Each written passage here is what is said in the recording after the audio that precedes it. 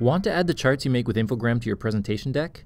This can be done seamlessly and easily. You can enhance your presentation with beautifully designed visualizations from Infogram today. Here's how to do it. Once you've created a chart, click the download option at the top while in the editor. Note that the option will not be available from the free version, but once you choose any upgrade, you'll be able to access this feature. From the download screen, select which items you'd like to export. I'd recommend exporting one at a time, or when you're creating your projects, just make it one chart at a time. This will give you the greatest amount of flexibility to add it how and where you want in your presentation software afterwards. Click the checkmark for a transparent background. This means that no matter what background you have in your chart, it'll not appear or interfere with the background of your presentation.